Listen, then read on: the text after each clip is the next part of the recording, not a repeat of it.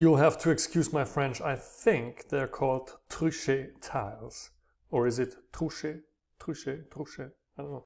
According to Wikipedia, first documented by Sébastien Truchet, who came up with this idea that these simple patterns, if you arrange them in a grid, no matter in what orientation you arrange them, they would always result in nicely connected patterns. In this tutorial, I'm going to show you how we built this, and please always keep in mind your privilege.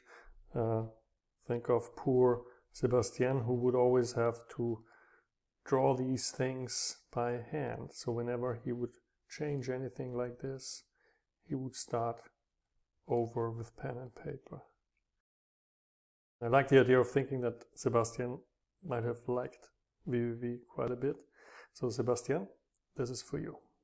I'm creating a new document, and the first thing we will do is create the tile that we then will replicate in a grid. The tile itself will be a square thing, and if you remember, we want a quarter circle in this corner and another quarter circle in this corner. We will use the round rect node for that, because that allows us to morph between circles and rectangles, which is nice. We will need two of them arranged so that one has its center here and the other one has its center here. And for that we're using the circle spread set to 2. And then surround the round rect with a for each. And say for each of the 2 points that the circle spread generates, we draw a round rectangle at that position. And then use a group spectral to collect the layers. And there we go into the renderer. Now we have 2 of them aligned side by side. But what we need is to put them in the corners. So what we want is the angle, the phase that we set here is 1/8. And then the size, the width of the circle spread, which is the diameter of the circle, it will be 2.82, which is twice the square root of 2.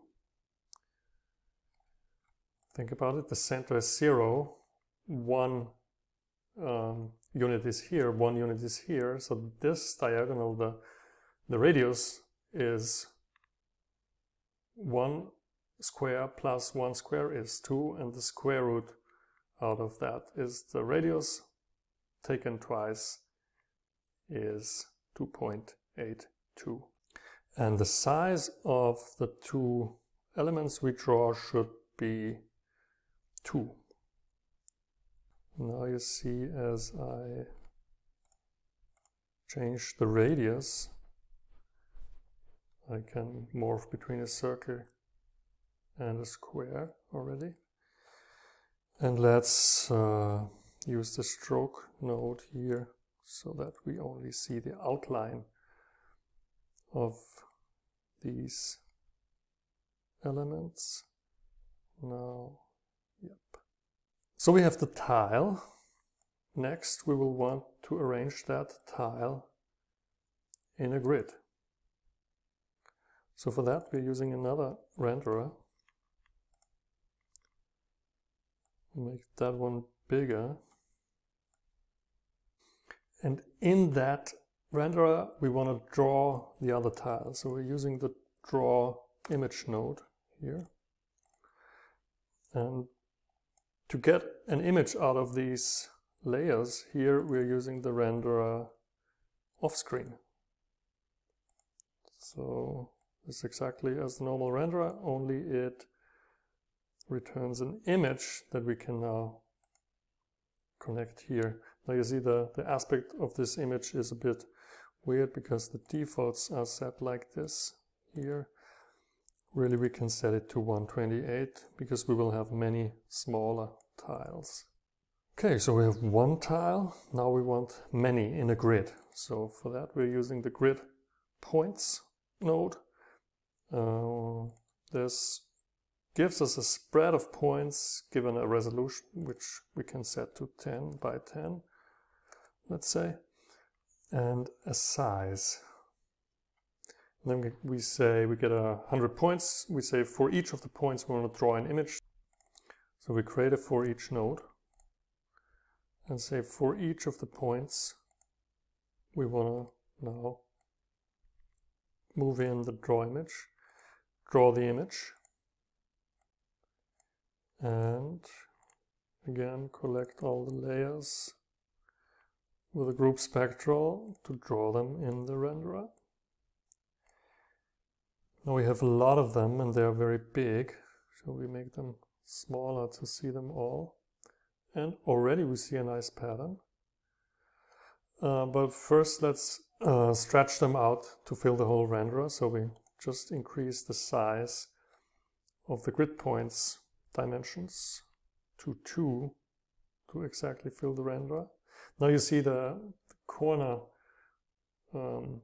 tiles are kind of cut off. This is because we have to enable the centered pin on the grid points, so now they're centered inside of the given dimensions. Now the question is, what's the exact size of the elements here? Let's, instead of just trying this, we just compute the number, and we're using the division node here. That's the size divided by the number of elements. That gives us the size in both dimensions. Now they are kind of exactly filling the renderer. But here's a thing I want to point you to, and I'm just scaling this so that we can better see it. Now these tiles are touching each other, but there is this gray line between them, and this is due to anti-aliasing. So the individual tiles are touching them, but each of the tiles has a smooth corner, so they're both blending out, and that's why we see this line here. We can get rid of that by setting the blend mode to additive. And this is the default, it's set to 2+, and now the seams are gone, as you can see. I can now make this thinner again. Now we are nearly there, only we need to apply random orientation to each of the tiles. So we want to rotate them, and for this we are using a transform SRT skier here. And this one has a rotate pin, but you see, as I rotate, I now rotate the whole structure, and this is because the position is set up here and then only the rotation is applied. So I will move the position translation of the tiles to the translation on the transform SRT. And also I will move the size here. And now I reset that size here. So now they're again fitting perfectly, and the rotation works as intended. Now the question is, how can we apply a random orientation to each of the tiles? So each tile can be, as it's square, let's say in 4 different orientations. Angles are given in values between 0 and 1, so we can easily use the linear spread to create the 4 possible angles. Then we get slice one of the angles for each tile.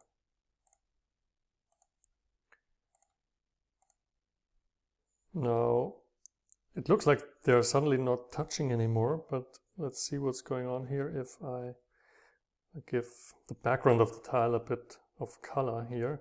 You see that they're actually now in the default position, they are already rotated. So we need to adjust that, and the exact value again we have to enter here is 1/8 of a circle. So now they are perfectly aligned again, and we can switch between the different orientations.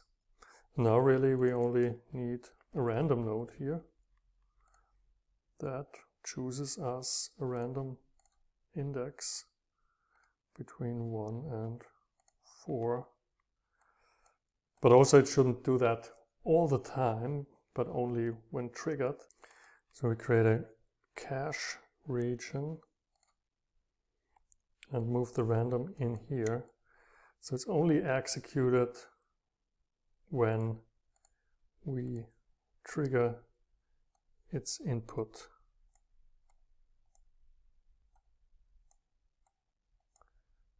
The force input, creating a bang for that. And now as I bang that, I get a random index for each of the slices, which leads to a random angle for each of the slices.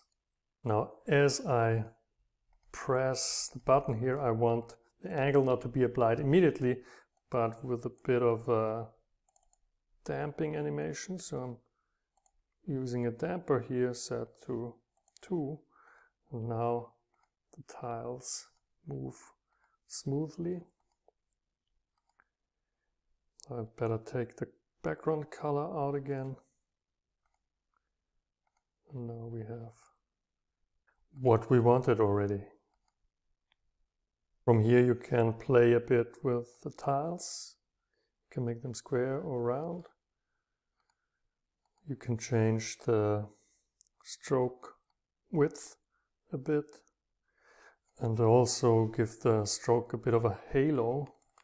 We're using a set mask filter for that, which goes into the stroke, and then use a blur mask filter that attaches here when we set that to some value and apply it as solid, and you see we have this nice blur here. Now this would already be it for this tutorial if it hadn't a hidden bonus track. In this I want to try to apply a slightly different pattern for each of the tiles. So I want to move the creation of the tile inside of the loop. So really these nodes here are responsible for drawing the tile, so I'm just moving them in here. Now we lose the pattern here because the renderer got disconnected, but we don't need that for now. And we say we want to create a random radius for the round rect. So the radius is a 2D vector, so we are choosing random spread 2D. And we know from the grid points we have 100 tiles, so we're creating 100 different values here. Then get rid of the radius and use that spread spliced up to set the radius for each of the elements. Now I'm choosing a bit thinner elements and increase the value of the radius here. And you see already how the tiles now have much more variation in their radius. They're all kind of different, but still sticking together on the edges. We still get a continuous line. But this is only to show that Truchet tilings don't have to consist of all the same tiles. They only need to share the same borders, pixels at the borders. And you can easily draw an individual pattern for each tile that you're drawing. As a final tip, if you want more inspiration on this and playing a bit more with it, just go to your favorite search engine and look for Truchet tilings.